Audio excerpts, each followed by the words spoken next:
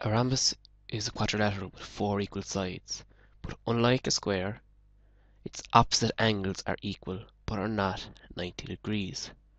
So, how do we show this?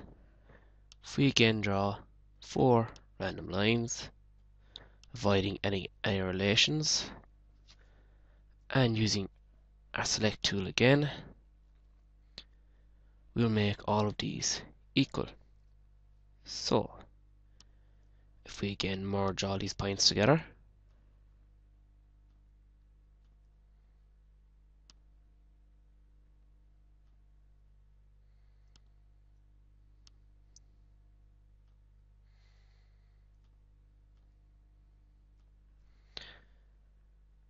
now if we select opposite sides and make them parallel,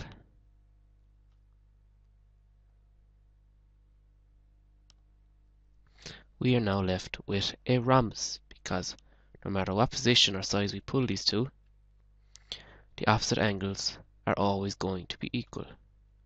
Do we need to check this? If I set this angle to 120 degrees and I try to look at this angle, it's again 120 degrees. If I set this angle to 60, this angle again will be 60 degrees.